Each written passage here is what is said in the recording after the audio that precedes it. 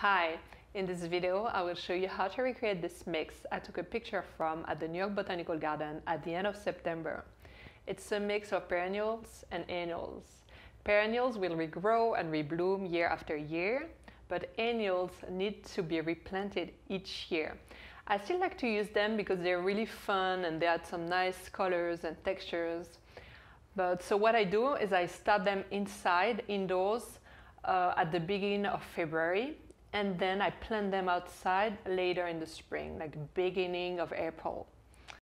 So we have some Hydrangea macrophylla Tokyo Delight, some Salvia farinacea Victoria Blue, some Lantana bandana cherry, some Euphorbia hypericifolia diamond frost. I will give you the numbers of plants you'll need to recreate that same effect in your garden.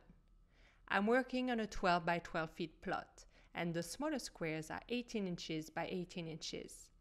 First, I would lay down the 2 Hydrangea macrophylla Tokyo Delight, then 11 Salvia farinacea Victoria Blue, then 14 Lantana bandana cherry, and then 15 Euphorbia hypericifolia diamond frost. Also, don't forget that the Lantanas and the Euphorbias are annuals and need to be replanted each year. Thank you for watching.